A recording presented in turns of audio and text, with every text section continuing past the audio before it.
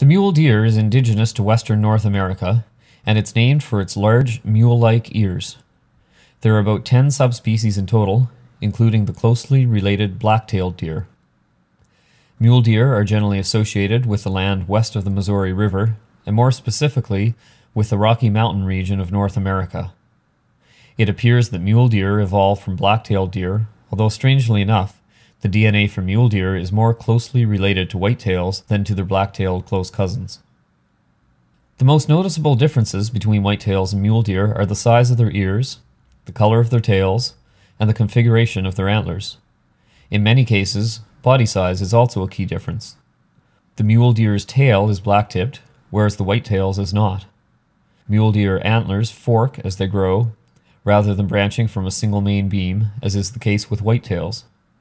Antlers are usually shed annually in February, and although they're capable of running, mule deer often prefer to hop, with all 4 feet coming down together. This type of running is called stotting. The mule deer's height averages 40 inches or 1 meter at the shoulders, and its length from nose to tail is almost exactly double that. Adult bucks normally weigh 150 to 300 pounds, although trophy specimens may weigh around 450.